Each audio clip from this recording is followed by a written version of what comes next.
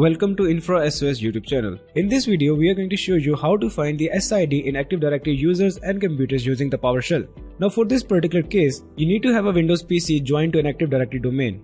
Other than that, you need to be logged in as an Active Directory user account with at least the read rights to the Active Directory. And other than this, you also need to have a PowerShell Active Directory module installed and imported.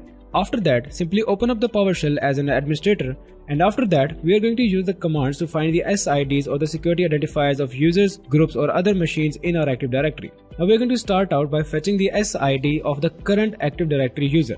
Now for that, the command is get-local user space -name, and then you're going to type in an environment variable, so $sign and followed up by env, and then a colon followed up by the name of the variable, which is going to be username. After that, put a space and put a pipe symbol and follow it up with select-object and then SID, and then simply hit enter. After that, you will get the SID of the current Active Directory user, which is this one. Now other than this, if you want to find the SID of a particular user or a particular local user, then you're going to use the same command, but instead of the environment variable, you're going to type in the name of the user whose SID you want to fetch. So after the name flag, simply put quotation marks, and then within these quotation marks type in the name of the user, and in our case the name of the user is sysadmin. So after typing this command, simply hit enter and you will get the ID of this particular user named as sysadmin.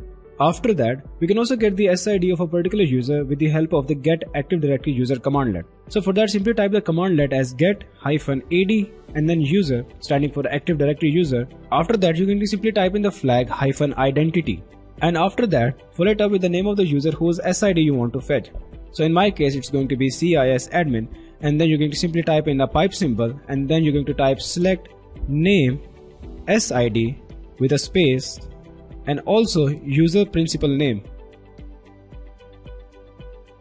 After that, simply hit enter and you would get the name SID and the user principal name with the help of the get-ad user commandlet. And if you want to fetch the SID of the Active Directory computer, then for that you're going to use a different commandlet. So the commandlet is get-ad computer followed up by the filter flag, and then I'm going to actually search for all the computer names. So I'm just going to type in the symbol of asterisk followed up by the pipe symbol, and then I'm going to specify the object that I want to select. So it's going to be select-object followed up by name and SID, and simply pressing enter would give us the name of the computer and its SID. Now if you want to fetch the SID of the Active Directory group, then for that the commandlet is get-ad group followed up by the identity flag followed up by the name of the group.